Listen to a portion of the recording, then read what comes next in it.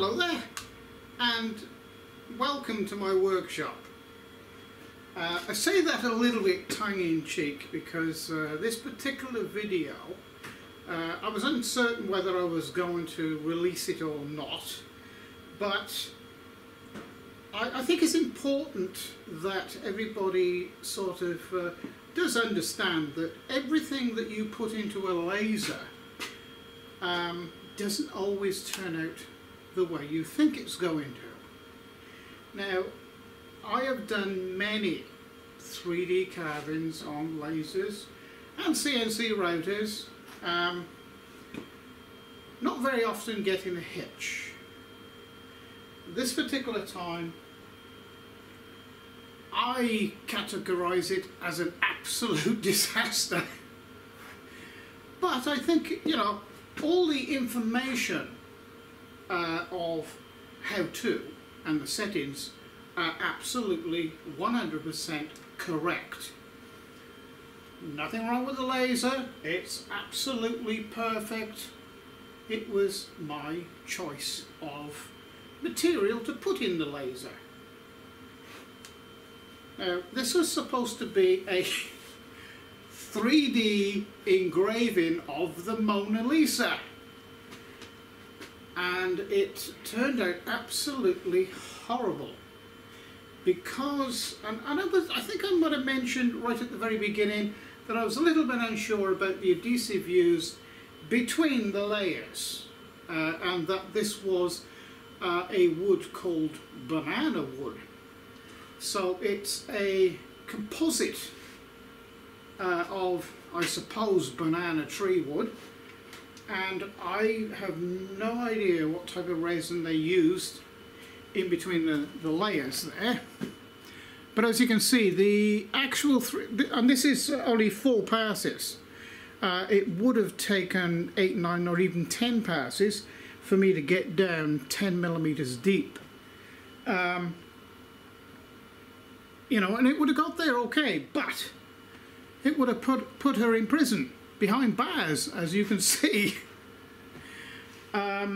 So, you know, I consider this as you know, a total disaster.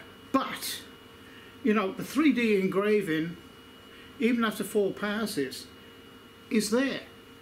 And it, had it not have been for these adhesive layer bars, it would have turned out to be a beautiful piece, and you know, well worth doing, but not in this material.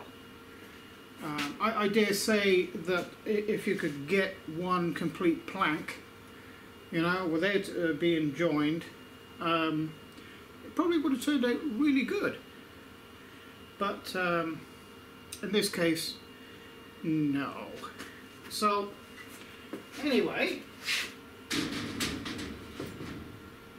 I'll put the video together and I'll put it up as a lesson of, well, this is the correct settings, and this is how to do it, but not with this material. So I hope you enjoy it, and well, please like and subscribe if you like it. So, okay, here we go. Hello there, and welcome to another Thunder Laser tutorial. In today's video, we're going to carry out a larger 3D carving, much larger than the one we did a couple of weeks ago. We're going to do one in some fairly hard wood, actually. This is a fairly exotic wood. It is, well, it was labelled banana wood, so I take it's from a banana tree, and it appears to be very hard wood. It's sort of man-made, as in it's made up of several strips of material that's bonded together. It'd be interesting to see what the laser makes of it. Not quite sure what it's going to do. whether it should make a fairly good job of it actually. So we're going to give it a try. But the main aim today is, if you remember on the last video we did some trialing of 3D carving, we found out that the usable focal length of the laser beam, in other words the usable part of the beam, was about 6 millimeters. After that it goes out of focus. So what I'm going to intend to do, because I intend to go a little bit further than that, how much further, not quite sure, possibly about 8 millimeters, maybe even more. But what I'm going to have to do is start off in focus, then after I've done about 4 or 5 runs of, entire runs, because that's what you need to do, and what I'm going to do is drop the laser down, or should we say refocus it back into the material layer that we're working with, and then do another 3-4 passes and see if we can get 7, 8, 9 millimeters of depth, and I'll take it from there. It's a little bit of experimentation. I haven't done that with this laser before, and it'd be interesting to see what happens. All this has been done with the standard 2-inch lens from Thunder Laser, which is a good all-rounder actually. Okay, so we fired Lightburn up. So the first thing we're going to do is come here and import from my desktop. Now I've got this in 2 formats. I've got this in a bitmap and a JPEG. JPEG with a grayscale image will be fine. Here it comes. So I'm just going to resize this first. Okay. Now there's a couple of adjustments that I need to do over here regarding, I normally use it on absolute coordinates, but I'm going to change that, and we're going to put current position, and we're going to relocate the origin to this top left hand corner, and you'll notice that a little green box appears here. So wherever I set the head of the laser, the nozzle, and set the datum, that is where the program then is going to start at that top corner there. But I've also got this set to start at the bottom and work back. That's preferable in a job such as this. So the next thing we need to do is to set up the power and speed for this particular image. We've already set on grayscale. Now what I've found that works is if I take this up to 95% and 2%, because I know at 2% the laser drops out, it won't fire at 2%. So what Lightburn is going to do is going to split the power setting from 95% to 2% into 255 gradients of power, and it's going to be split up between absolute black down on this end of this scale to absolute white. So it's going to split the power rating up 255 different levels over that spectrum. Now if you turn air assist off with a Thunder laser, that means the laser will automatically put a low pressure blow-in on, which is exactly what we want. 0.1 of a millimeter scan line or step over, which is fine. You can't alter one without the other here, so you know you have to leave the DPI, which is dots per inch, as that. If you change this, it's going to alter this figure, and you don't want to, you know, make this any less than that, because you'll overburn it, and that wouldn't be very nice either. Grayscale, there's nothing else to alter here, so we're going to say OK. If you notice, if I zoom into this, this is a grayscale image. It's not a picture. It is a scanned 3D image which is saved in different levels of white to black, giving the three-dimensional effect, or translating the three-dimensional image to something that a laser or a CNC router can understand. Okay, so I'm going to fire the laser up and we will send this into the laser. So I've set up a piece of material now between the sensors, because I'm going to bring the head over and automatically set the focus.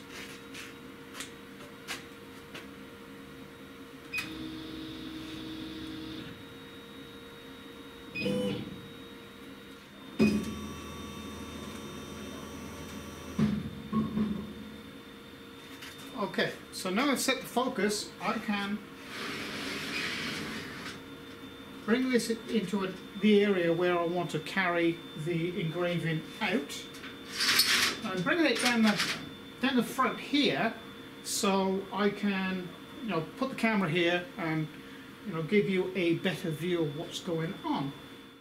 It actually just suddenly occurred to me that if I turn this around sideways and put the camera in here, it'd be a lot easier. So I've turned the picture around in Lightburn and reset it, and so I'll now set the datum over here and we'll see what happens. Before I press the go button, a lot of you have asked me what this unit is here. Well, this is a pure air filtration system supplied by Thunder Laser. Now what a lot of people may not know is that a laser, when it's cutting or etching or doing anything whatsoever onto material inside, it's changing that solid material to a gas. Now invariably that resulting gas and particulates are poisonous. And what a lot of people do is just vent it straight outside. Now you can do your own research on Google as to what those gases are, but they are highly toxic and in some cases highly carcinogenic. So if you're in your workshop, you're running a laser and you're venting it straight outside, consider your kids playing out in your garden, because it's a fact. Don't believe me? Do your research on Google. If you have a laser and you are, I would advise get a filtration system. You cannot just vent the gases coming out of a laser straight outside. Okay, so that's what that unit is there. So now we'll make a start.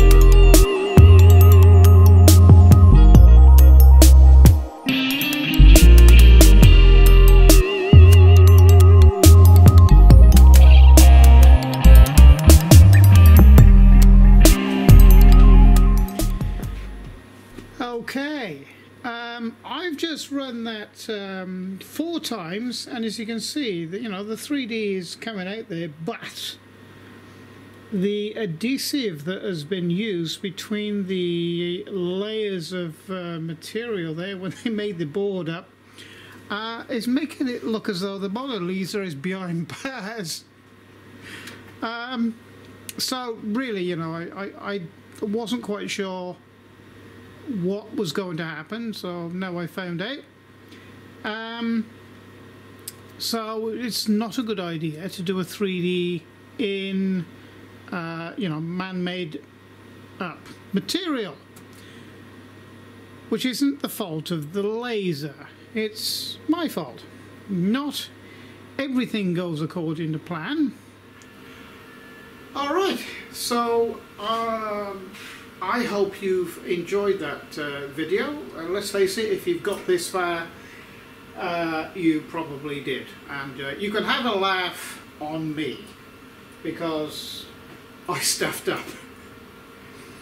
Okay, so don't forget to like and subscribe, and if you really like what I'm doing with my videos, of which there are now 721 videos over 2 channels, you could consider becoming a patron to the channel. Patron information is below the channel. Patron information is below the video in the video description area. And yes, please pop in and have a look at some of my other videos, or I'll probably see you next time. So it's bye for now.